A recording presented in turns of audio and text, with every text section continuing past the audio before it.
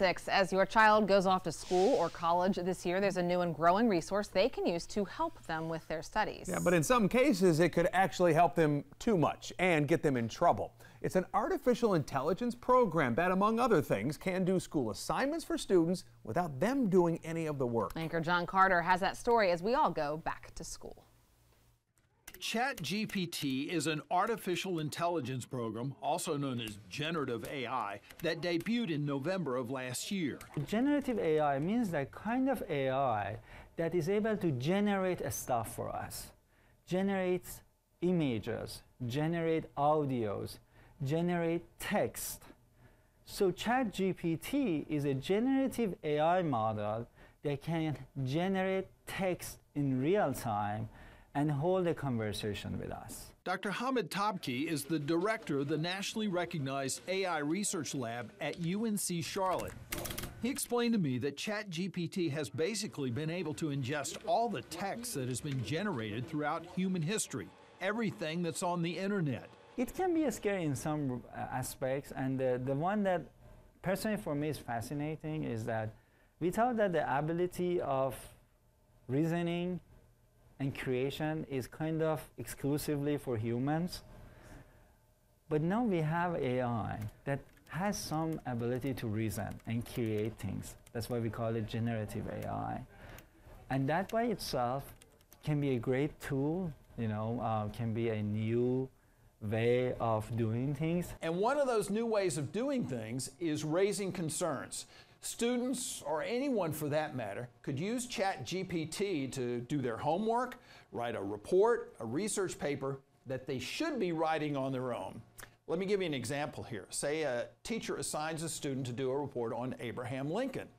Well, that student, if they're using ChatGPT, doesn't have to do any research at all. All they have to do is type in, write a 300-word report on Abraham Lincoln.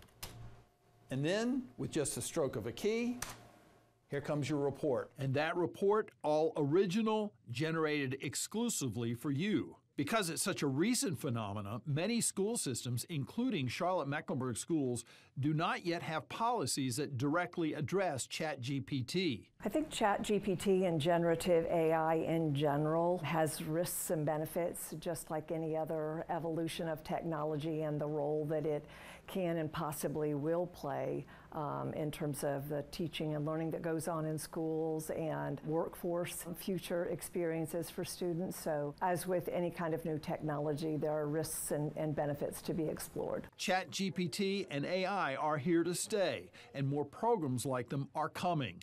Educators and others will be constantly adjusting to keep up. For example, when Google came out, and we felt that that was something that was going to do too much work for the child. Now we know Google is embraced in every classroom as a great way to help children to investigate, go deep, learn about bias, reliability, and those kinds of things as they begin to compose and create their own work and knowledge. And so it just has continued to accelerate, and I expect nothing different with the evolution of generative AI and tools like ChatGPT. Charlotte-Mecklenburg Schools says it hopes to have a specific ChatGPT policy in place by next fall. Currently, ChatGPT has been blocked on all classroom computers within CMS. There's also a policy about cell phone use in class. Now, one other thing here, and I think this is interesting. I asked ChatGPT to write this story for me, and it did a really good job. Can you tell whether I used ChatGPT, the version of it, or for this story, or did I write it on my own? What we just watched? Therein lies the rub. That's the question you're saying? Is it? Yeah, you just watched it. Was it ChatGPT or was it me? I'll let you decide. I'll vote John because you would never cheat. You would never, no. We saw you working on it too. Yeah, you were typing on that computer but a lot. It's a fascinating thing. It is. And we're going to see more and more of this. It's like she was talking about Google. It's not going to work. It's going to do too much. Guess what?